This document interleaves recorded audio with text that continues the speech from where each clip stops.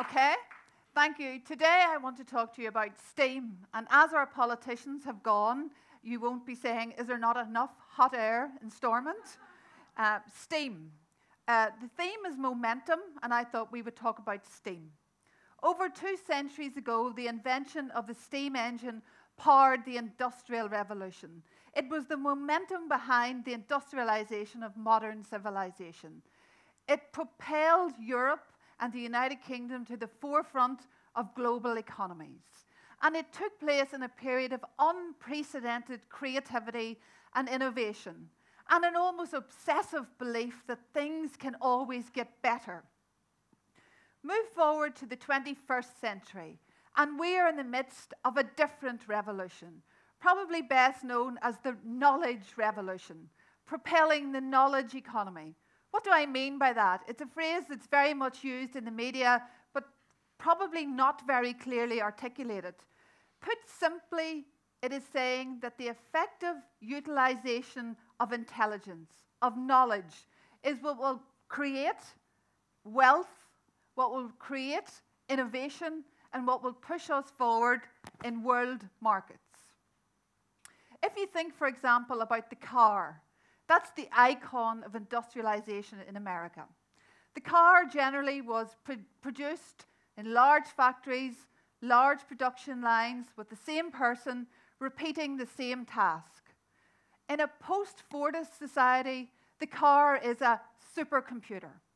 It's much less about the metal, and it's much more about aerodynamics, it's much more about efficiencies, it's much more about entertainment. The car is the computer.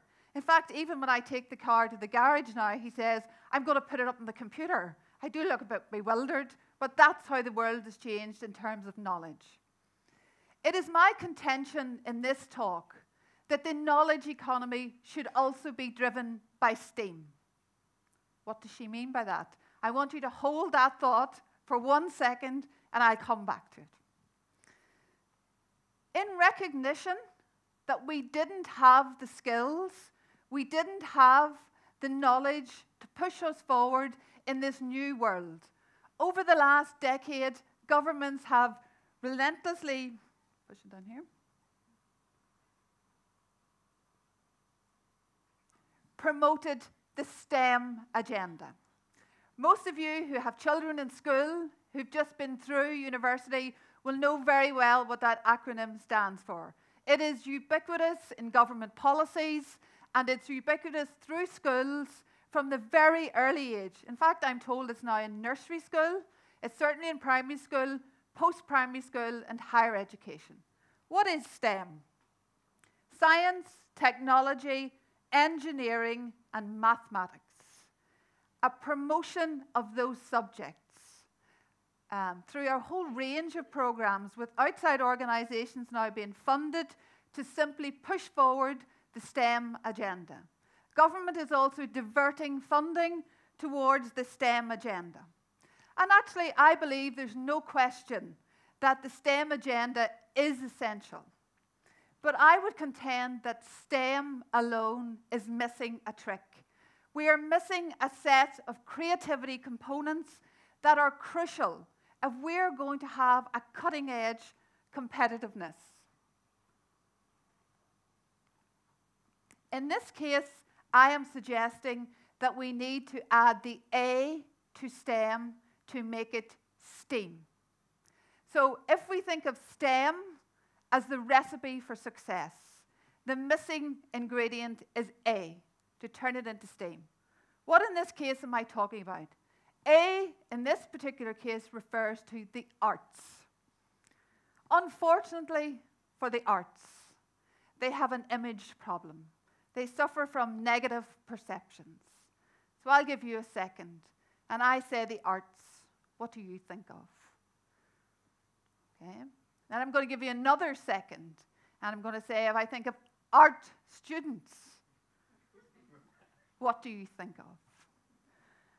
And unfortunately, the arts, the first thing I ask you to think about, people will probably think about Mozart, Handel, Picasso, fantastic people, but not real people, different people, special people. I asked you to think about the art student. What will you think about? Self-indulgent, possibly staying in bed until lunchtime, not very engaged with the real world, different. These are the types of things. Or as my mother would say, interesting people. That is simply incorrect. Today, art means business. Art is the bedrock of creativity. It drives innovation. At Ulster University, when we think about arts, we think about advertising, animation, architecture, design, technology, textiles, photography, moving images. These are all part of our creative industries. And technological progress and organizational change has moved to a whole range of thinking jobs. And companies are consistently telling us they want people with a certain type of skill. Remembering that knowledge is moving so quickly that no sooner have you learnt your theory until it's redundant. So what exactly are we trying to do here? We're trying to identify and push key transferable skills. And what are they? Employers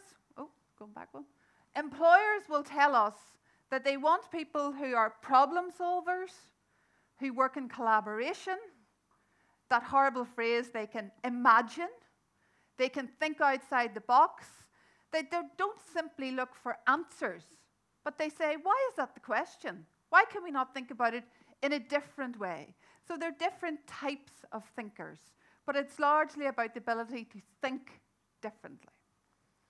And the key point that I would like to say when we're thinking about these students is that many of the jobs that will be available in the future don't yet exist. They're using technologies that have not yet been developed. And they're dealing with problems that have not yet emerged. That's the key issue for educators. So my contention is we need to bridge the gap, the balkanization between science and art. We need to challenge the view that one is good and one is bad, that one is to be valued and one isn't. Take yourself back to your happiest time in school. Perhaps for you it was that mathematics class. Perhaps it was that physics class. But maybe it was the drawing, the imagining, the nature trails, the freedom, somewhere where you felt you were being creative. Science and art naturally overlap. And they're both means of investigation. They both use hypotheses, they both have theories, and they both generate ideas. So I think to separate them is unnatural. Think particularly about the gadgets that you own. I would say most people in this room own a mobile phone. Yes. A laptop, a tablet, and so the list goes on. Art has the ability to make something which is functional into something desirable. Did you buy that laptop because it was the cheapest? Did you buy that mobile phone because it was the cheapest? Or was it because it was the must-have gadget? And that's about the marriage between technology, design, and branding, and communication. Steve Jobs, who was mentioned in an earlier speech today, and we heard earlier about heart singing. And don't we want to live in a world where our hearts sing, where we feel we're doing something of benefit, something that inspires us to go on and continue? You'll all know who this is, okay? So I think the goal, if we want to foster innovation, if we want to be at the forefront of thinking, if we want to be at the front of technology, is the marriage between the arts and technology. We need to blur the boundaries between arts and science. So, for example, you'll all know who our friend on the screen is. I don't know if you can see at the back. Captain Spock. I've never watched Star Trek, I have to admit. But apparently this image from an episode of Star Trek was the inspiration behind the mobile phone. Incredible, I thought. I might actually start watching it now and see can I get a few ideas that will change my life. Another episode of Star Trek. And this was the inspiration behind Apple's most successful multimodal program. Because the guy who was watching it realized you could do more than one thing at the same time. Incredible. Origami, the Japanese art of paper folding. This was the inspiration behind heart stents. The idea that they needed something to go into your heart and then expand. That's where the idea came from. It's also, interestingly, the inspiration behind airbags in cars. So it's another example of the marriage between art and science.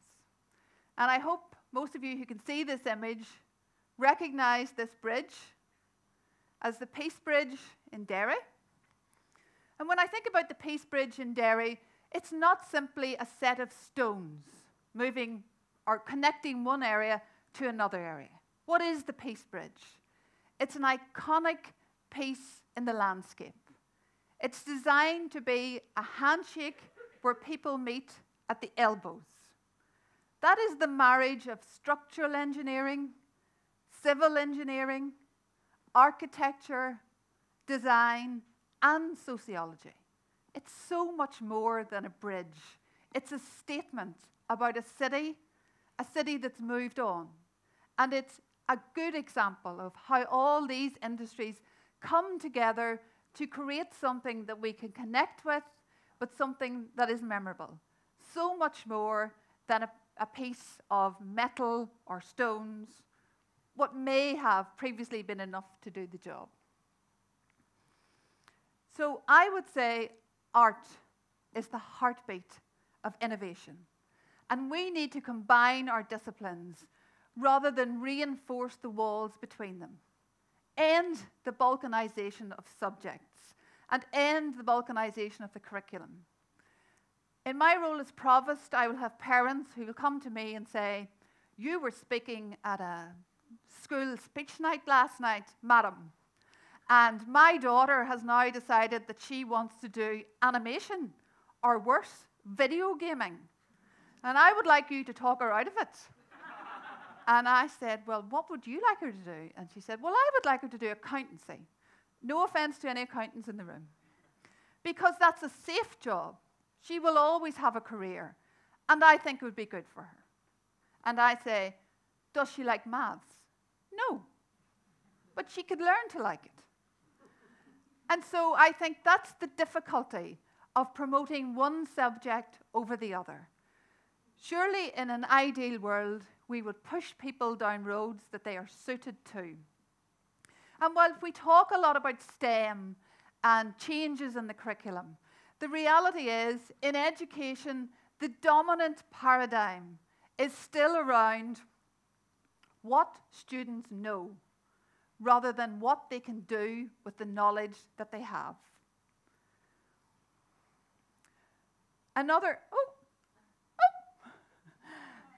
Another famous scientist put it quite succinctly when he said, "It is the tension between creativity and skepticism that has produced some of the most stunning and unexpected results of science, findings of science."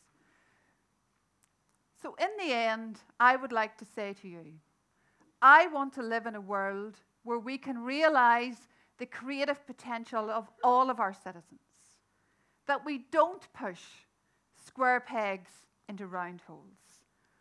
The Industrial Revolution was powered by steam, and it is by inserting the A into STEM that we can power the knowledge revolution. In a way, when I think about it, pushing forward with a STEM agenda And sidelining the arts is like trying to move forward on a bicycle without pedals. You just simply won't have the momentum. And I want to leave you with an image of me at Kitchbridge Primary School, aged 5, now famous for the coldest place in Northern Ireland. But I wanted to point out that my Tufty Club badge was firmly pinned on at my navel because it was the first badge that I ever had. And no one said to me, that's wrong, because we were encouraged to be creative. If that's where you want to put it, then that's where you should put it. And so I'll leave you with the idea that I think we, as a society, want to encourage creativity and have a world full of dreamers, thinkers, and creatives. Thank you.